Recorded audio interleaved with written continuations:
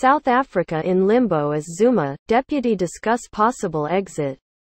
The expected successor to South African President Jacob Zuma said he has not offered Zuma immunity from prosecution as part of a deal to leave power, South African media reported Thursday. However, political opponents speculated that immunity is a key element in private negotiations over Zuma's fate. Unease was growing about what an anti-corruption group described as a veil of secrecy around talks between Zuma and Deputy President Cyril Ramaphosa, who has said he anticipates a quick end to discussions about a power transition. While many South Africans want Ramaphosa to succeed a president whose credibility has been shattered by corruption allegations, they are increasingly impatient with the political limbo in one of Africa's largest economies.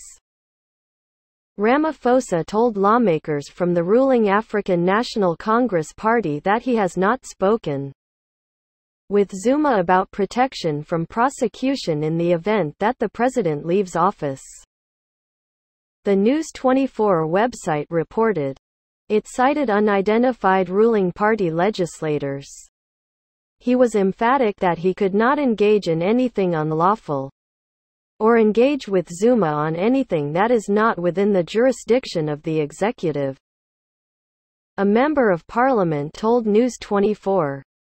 The office of the ANC's chief whip later called such reports false and accused them of aiming to disturb the talks.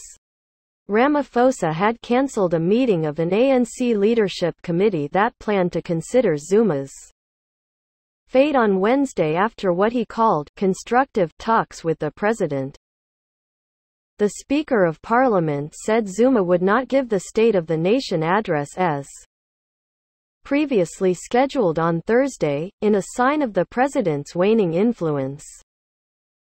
Zuma was scheduled to preside over an awards ceremony in Cape Town on Saturday, but the government announced that the event had been postponed.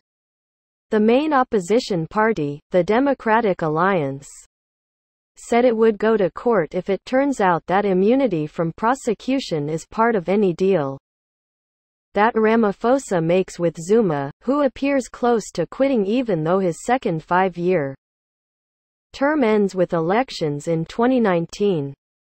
We cannot condone or allow Zuma to escape accountability for breaking his oath of office and putting his friends and family above the best interests of the people of South Africa, the opposition party said.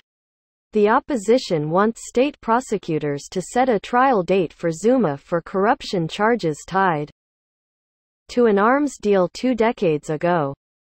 The charges had been thrown out but a court reinstated them last year. Another major scandal involves the president's links to alleged corruption in state enterprises.